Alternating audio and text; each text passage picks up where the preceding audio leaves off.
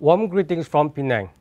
We would like to wish you Selamat Datang or welcome to BE at Penang Conference.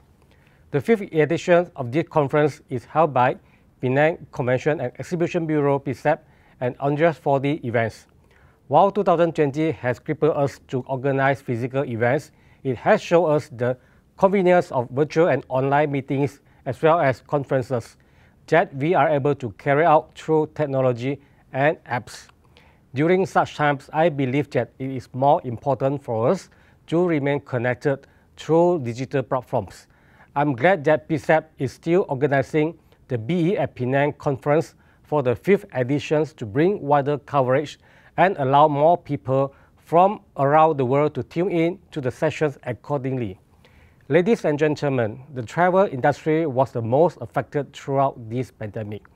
But we have been working to restart Penang tourism through measures to ensure sustainability and resilience. While most of the industry players depend on international travelers, we are able to review and improve on domestic travel with the Penang Tourism Rejuvenation Plan as well as the Penang Responsible Tourism Campaign. Penang, through the pandemic, is still kept on the minds of potential and future travelers through these accumulated accolades for the past few years. The latest edition is once again our Penang Asam Laksa, ranked 7th in World's Best 50 Foods listed by CNN.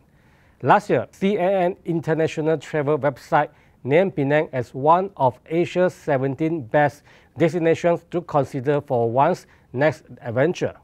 Ladies and gentlemen, the online program for this 2-day conference is filled with topics that will prompt how we need to do things differently in order to rebuild the industry.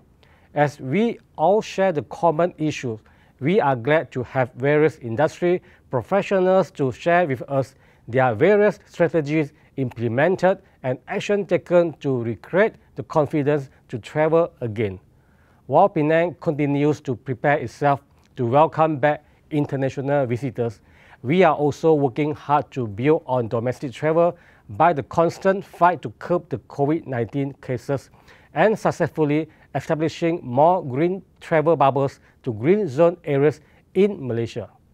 I hope that through this year's BE at Penang, we are able to take on new perspectives and really consider fresh blueprints and action plans to continue staying steadfast and positive towards the regeneration of the tourism and business event industry. To all speakers, thank you for your kind contribution in terms of knowledge and expertise for this year's conference. I believe your input for the designated sessions will provide better insight for the travel industry throughout the recovery phase. I would like to wish attendees who are tuning in from not only Penang and Malaysia, but also various parts of the world, an informative and thought-provocative time throughout the next 2 days. Penang awaits to welcome you back to visiting her and its exciting offering. Thank you and terima kasih.